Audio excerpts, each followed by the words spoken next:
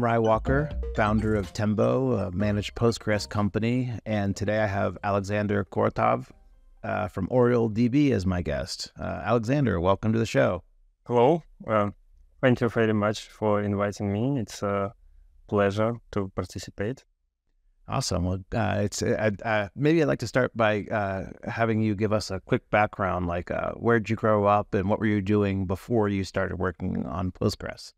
Even before Postgres. Yeah. Yes. Way back. Were you only like 10 years old then? No. Yes. So I started actually from web development.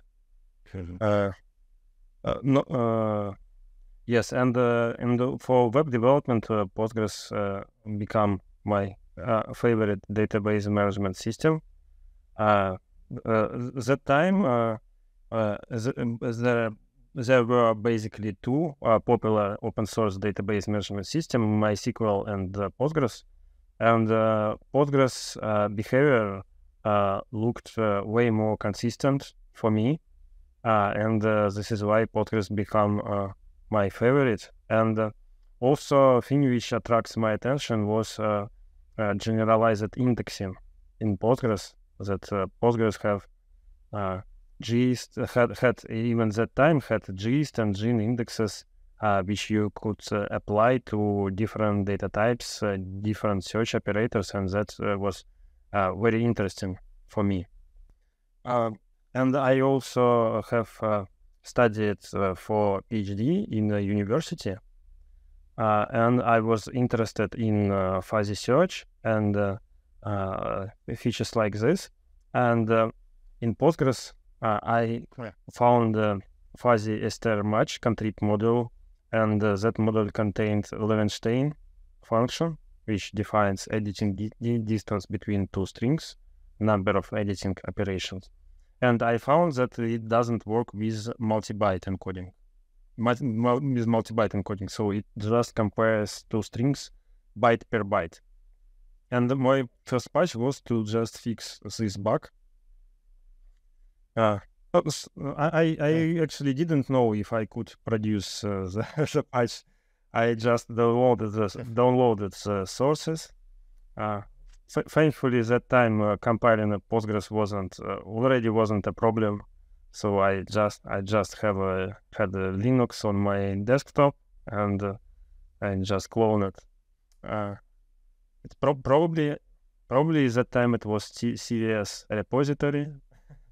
I cloned it, and it wasn't difficult to locate the place in the source code responsible for this function, and I just have to find which functions are responsible for getting length of multi-byte string in Postgres, and rest of work was very easy.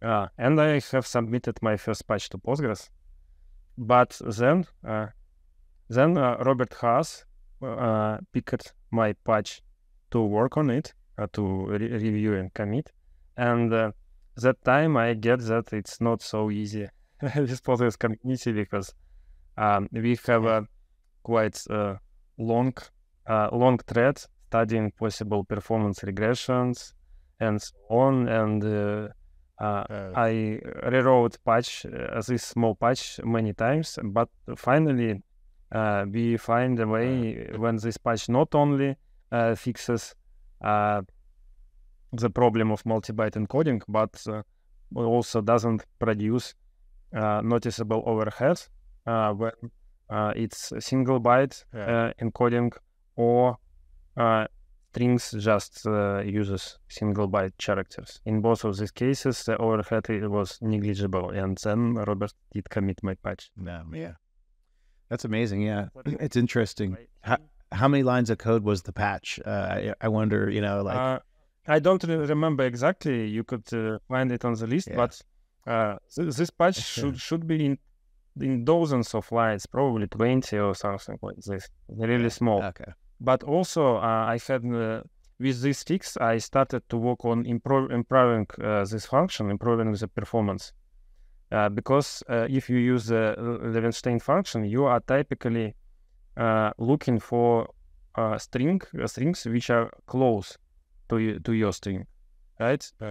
And the thing is, you basically don't care about large distances. For instance, you are looking for strings with editing distance 3 or less, and that means that if it would be 4, you don't care how much bigger is that distance. And if you need only this, then you could easily, not easily, but you could significantly accelerate function Levenshtein calculation in many times. And this functionality took even more work for me and Robert, but you could use it. It's Levenshtein less equal function. Well, that's great. Yeah, I also came to Postgres from being a web developer prior, and I realized, I've realized in recent weeks actually that the reason why I went to Postgres and not MySQL is primarily, I was using Ruby on Rails, which just kind of was Postgres first, and then I really didn't like PHP. Hopefully you weren't a PHP developer, but the LAMP stack had, MySQL and PHP together, and I always just I don't want to go anywhere near anything near PHP. So that's really not a great reason, but it's just the fact. Yes, and probably one of the great feature I have discovered in Postgres in early days was DDL transactions. So that if you need to do a database schema migration, you can wrap all the changes into transaction, and if something go wrong, you can roll back. Yeah, that's and yes, that's just amazing. And it's interesting that even old and mature database management systems like Oracle or MS SQL Server lacks of this functionality. I'm not sure about the present day, but at time definitely they all were lacking, and this was very, very useful. Yeah, that's great.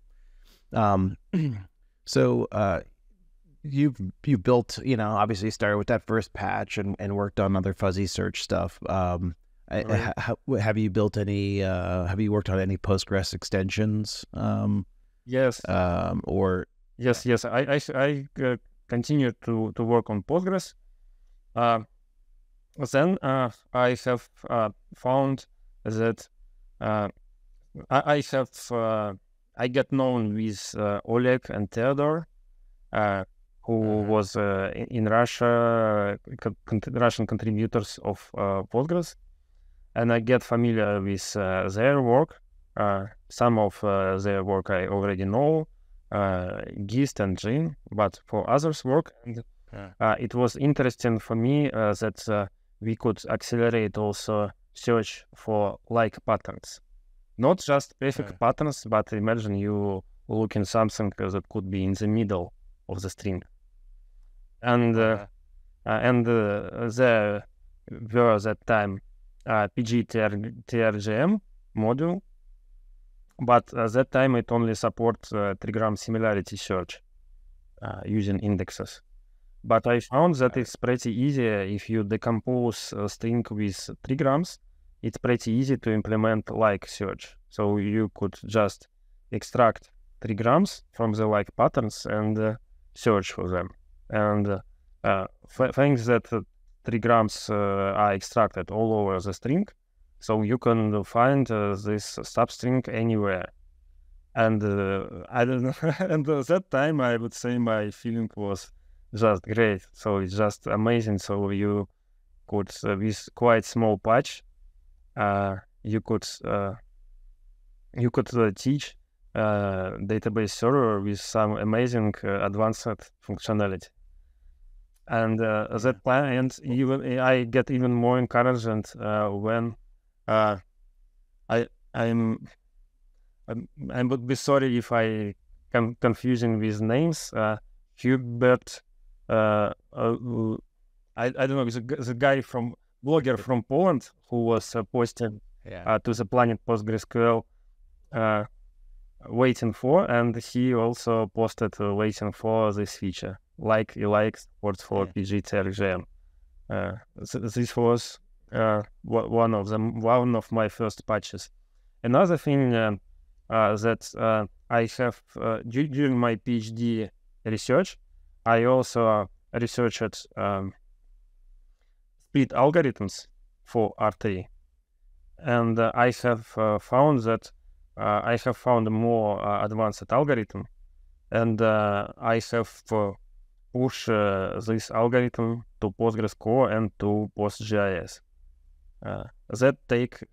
They took time. Oh, I bet.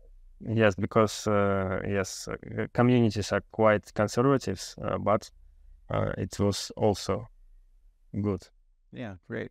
Well, I want to talk about OrioleDB, but before we do that, I was thinking, let's, are you paying attention to the whole vector search since you spent so much time on, Postgres search features, or I don't know, at least some time. I'm curious, are you kind of tracking what's going on with, vector search and very much? Yes. That's interesting. That's an interesting subject. Yes, while I have researched the split algorithms, I have also experimented with Cube contrib module, which supported basically multi-dimensional rectangles of different number of dimensions, up to 100 dimensions. And what I have found is that if you have low dimensionality, 2, 3, 4, or 5, then when you are producing split, your split will be good for one dimension, but almost don't differentiate other dimension. So you can imagine this: if you have two-dimensional space filled with points, and you need to split them into two rectangles, there is just two good way to do this: split vertically or horizontally. All other ways, your rectangles would have a huge overlap. Yep. But thing changes when your dimensionality increases. There is a so-called Gutmann quadratic split algorithm, and this algorithm actually do clustering. So it just tries to find to divide this set of points into two clusters, and it doesn't work well for low dimensionality, but for high dimensionality of space, it becomes better than if you just pick one axis and split in this dimension. And that was interesting for me. And I got familiar with the curves of dimensions. So that if you have low dimensionality space, you can have some guaranteed and quite good search performance. Right? So imagine the best example is unidimensional space. You can index this with just B3, and you have some guaranteed or logarithm n time for search for point request, right? Wow. But when you have high dimensionality, that becomes a problem, and uniform random data, which could be good, which you could handle very well with low dimensionality. In high dimensionality, it becomes almost unindexable. Yeah. So if you have 1,000 of dimension vectors, and you need to search for similarity, then search in uniform data would be almost impossible to accelerate, because you can't identify which particular dimension could give you a match. You could just eat just cumulative results of all dimensions, and it's almost impossible to accelerate. And I have participated a bit in improvement of PG vector, and with some developers of Supabase, we really found that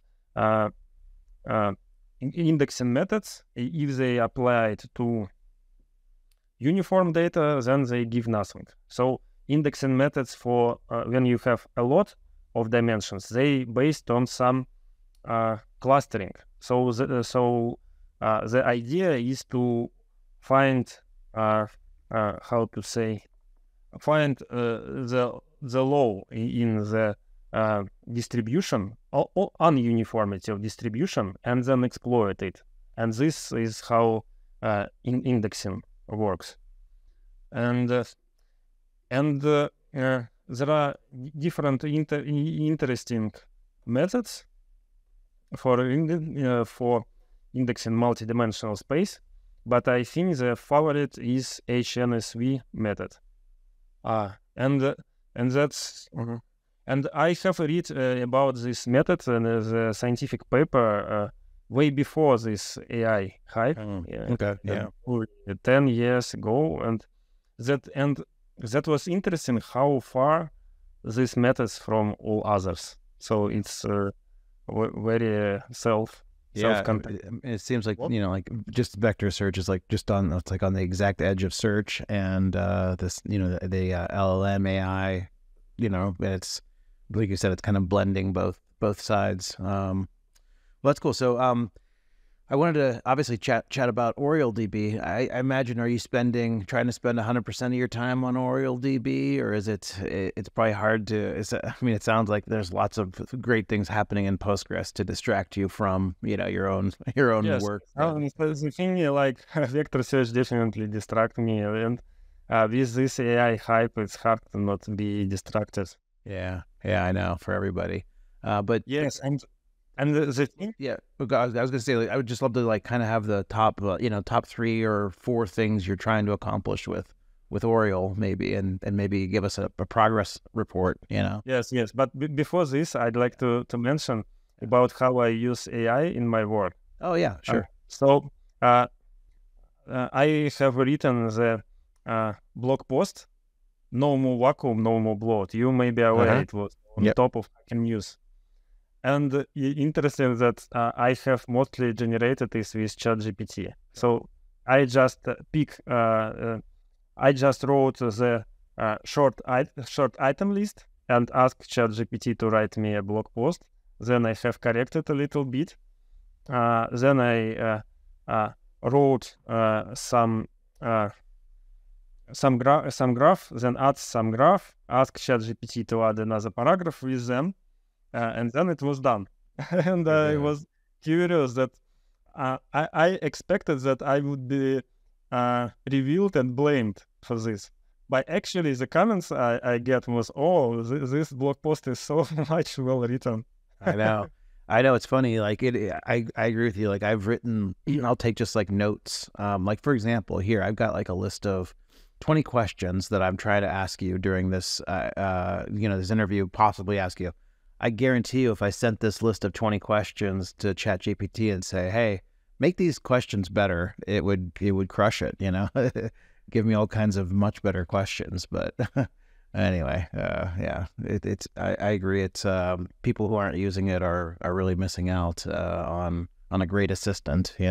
So yeah. Yes. All right. So back to Oriole. Like, what are the top 3 or 4 things? Oriole, I'd like to first say about the thing which bring me to the Oriole.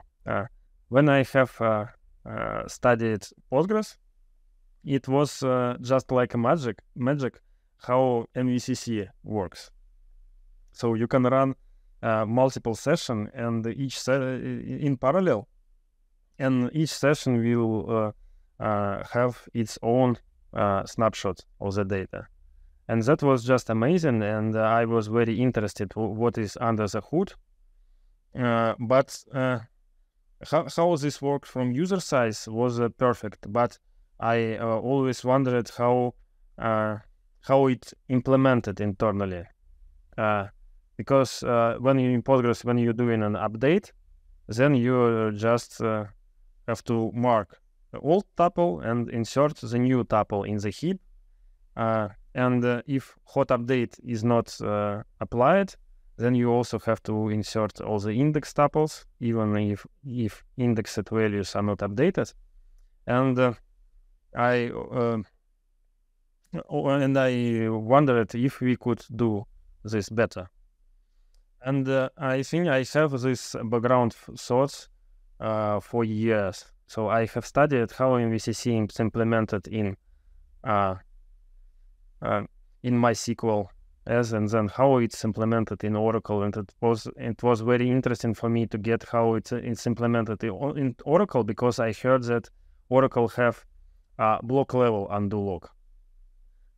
Yes, and then I have thought how could it be on a block level, because if two transactions modifies the same tree page, and this page got splitted, and then one of transaction could be rolled back, then it's not linear list of log records, which you could just apply one after another, because if you need to roll back some change which was before the page split, you need to do some adjustments with it.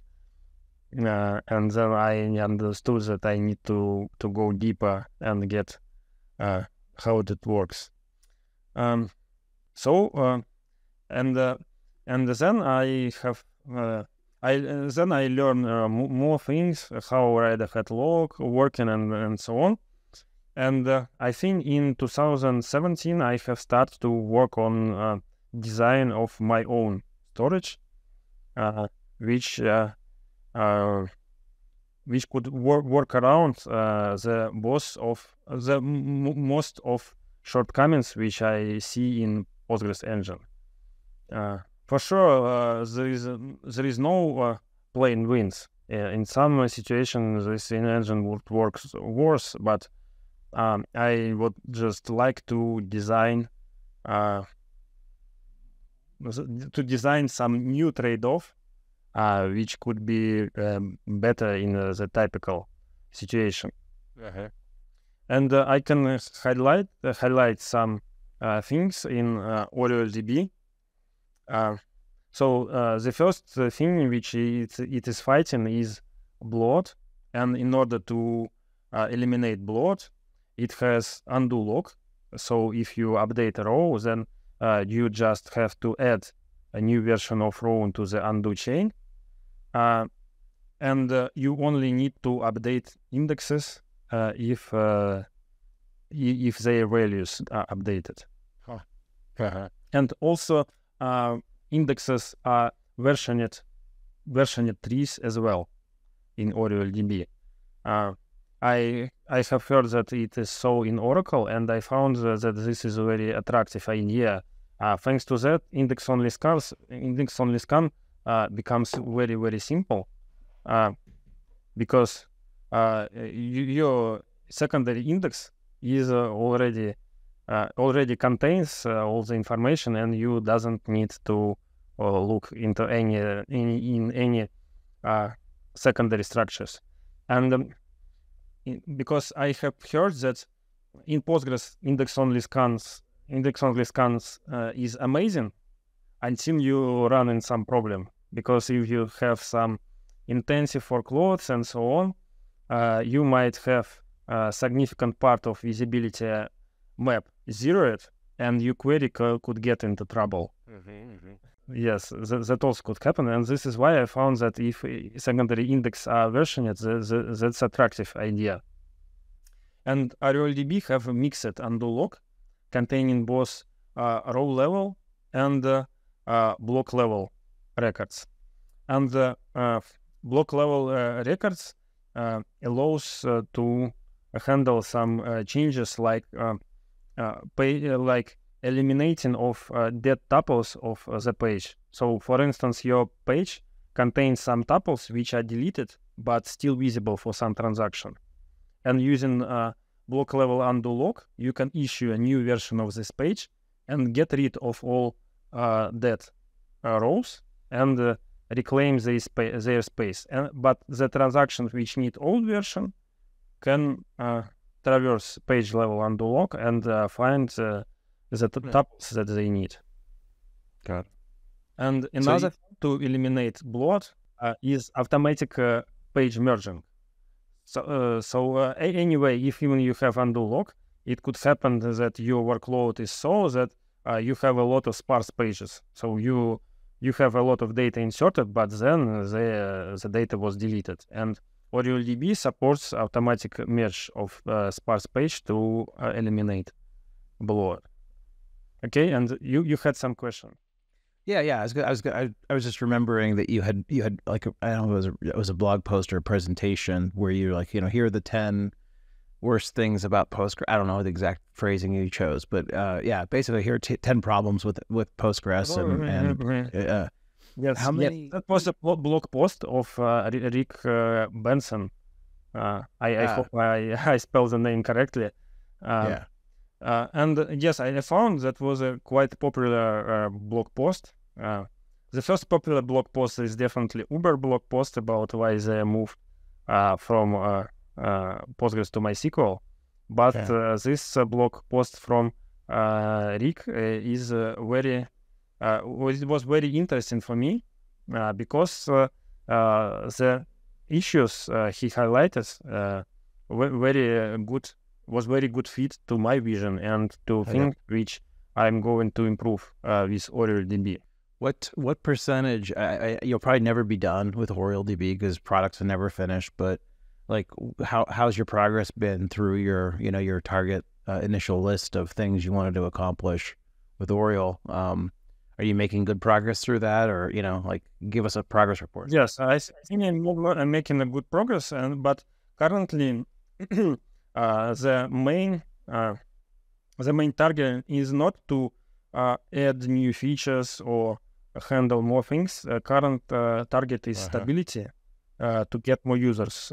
So it doesn't work to have amazing products if nobody uses. And I would say that database world is quite conservative because people don't want to lose their data, and this is why before using some new database technology, you need to ensure that it's really stable and mature. And this is the main challenge for new database management system or new storage engine, and especially when it's OLTP, and OrioleDB currently mainly targets OLTP. Because OLTP is typically the source of your data, right? It's where your business operation happened. For instance, OLAP could be not so important, right? So you pull your data from OLTP system and put to OLAP for analysis. And if it will disappear in OLAP system, you can just repeat the procedure. But that doesn't work for OLTP, which is the initial source of the data. So this is the main difficulty, I think. But we already did very good work with the team, very good work on eliminating the bugs. But we definitely need more beta testers. Yeah, I mean it's a big challenge. It's similar for us as well, but like you have to create enough differentiation to get people to want to try it, but you can't go so far away from, you're like you're saying, the further the distance is from what they consider stable, the riskier it is. But you need to get us, if you're too close to the same thing, there's not enough value to do the switch, right? So it's a tricky catch-22 that you have to do something a little bit dangerous to get the attention. If it's too close, then people will be like, if it's 10% faster, who cares, right? Yes, exactly. This is why I'm highlighting the cases where OrioleDB is in times faster, or even dozens of times. Yeah. So have you now released kind of the stable candidate? You said you need more testers. That's kind of your stage now? Yes. We are currently discussing with our team and advisors when we can make market release candidate on the release. It's at some point this is just how to say, this is at some point this is decisions of the will. So there is no strict procedure you can go through and say, okay, your product now should be better, or your product now should be generally available. You just need to decide for yourself, make this decision, imagine all the risks. Yeah, it was funny. I'll tell you a quick story about that. With my previous company, Astronomer, we were just going. We were 0.1, 0.2, 0.3. I think we got to like 0.17, and it was like there was nothing big happening in any release that would cause us to say, oh, this should be the 1.0. And then we are also thinking like, this is one of me thinking this, because I was like, let's just make the next one 1.0, God damn it. But like let's save the 1.0 for a big marketing push, and I think that's a I don't know that they ever did it, like we waited so long that we never had a 1.0 of that platform. By the time we got to, it was like, oh, let's rewrite it, and so I think it's a tricky thing to ship, but I'm a big fan of shipping early and often, and just mark your thing as an RC candidate. It doesn't matter if it will attract more attention with that RC dot, than a 0 dot. Yes. Actually, the numbering the version is a marketing. So you can find in the shop, the price could be for the good could be $20. But you go away, you come back, and now it's $30 crossed, $25. And one of advices I heard about version numbering was never number your if you have new product, never number your version 1.0.0. Nobody will trust this is stable, so you should number something like 1.3.11. Yeah, well, that's I'm kind of a big fan of Calver, like where the version of your software should be like, how many releases, like it's 23 dot whatever, 2023, and here's our 6th release in 2023, and that kind of gets rid of all of the traditional Semver, stuff. But it's, again, that's kind of hard to do as well. Well, I had a bunch of extra little questions I want to ask you, just to get to know you a little better. But if you had a magic wand that you could add any feature to Postgres, and like tomorrow morning we wake up and it's there, what would it be? What's the most important thing, or what would you be most excited to see added? My question, it could sound probably selfish, but I have a patch set to improve Postgres stable access method API, and I would like.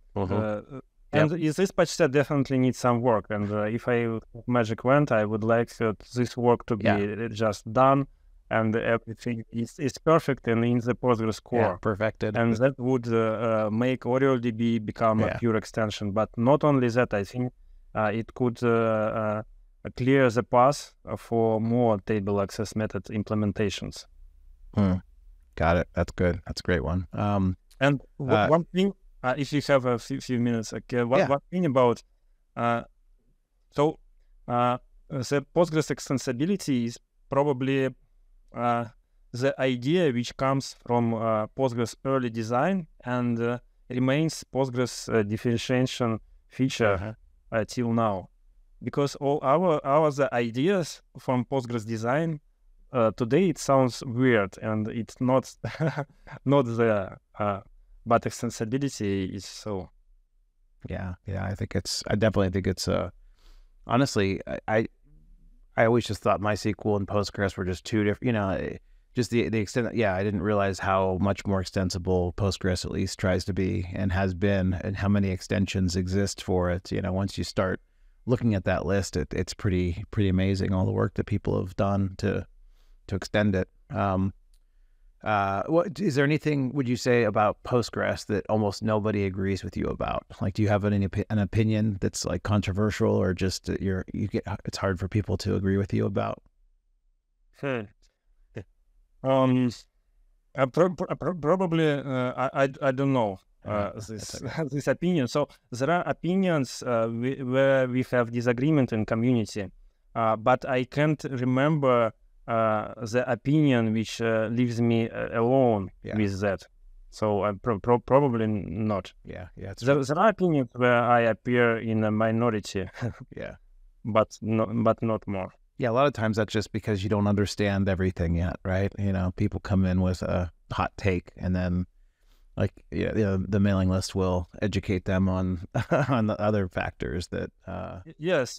So there are disagreements because because we are writing patches to Postgres, and we understand these patches as improvements. Right. But actually, there is never a pure win.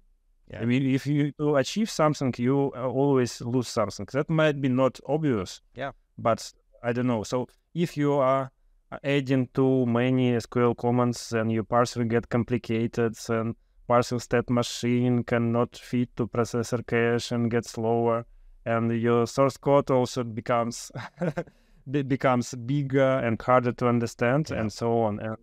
And finally, we are just a group of people which need to make some decision of will of where to go. No way is a clear win. We are trying our best to don't discourage existing users, but even the best offers of them,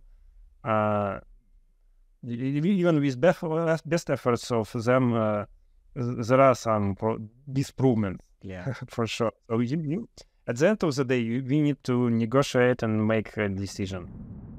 Where can people find you online, and in particular, what's the best way for them to get involved with testing OrioleDB? Yeah. Yes, any person can reach me via email. Yep. And testing Oriole, you just go to GitHub, download and compile sources, or even easier, go to Docker Hub and get the Docker image. And just go experiment with your data and your workload, and raise an issue or discussion and share your experience. Yep. And refresh us one last time. Where are the use cases where Oriole is going to outperform vanilla Postgres most dramatically, I guess? Yes. So the situations are when you have a lot of updates, very update intensive workload, then OrioleDB could outperform things to undo log. Another case is huge multi-core machines, and OrioleDB eliminates a lot of bottlenecks and can perform in times faster. And also OrioleDB implements row-level write-ahead log, and if you have a huge write-ahead log stream and you need geographical replication, OrioleDB can also help a lot. Awesome. Okay. Great. Thank you. If there's anything else you want to share, feel free, but otherwise, it was great chatting with you. No more from me. Thank you very much for inviting. It was very, very lovely and friendly talk with you.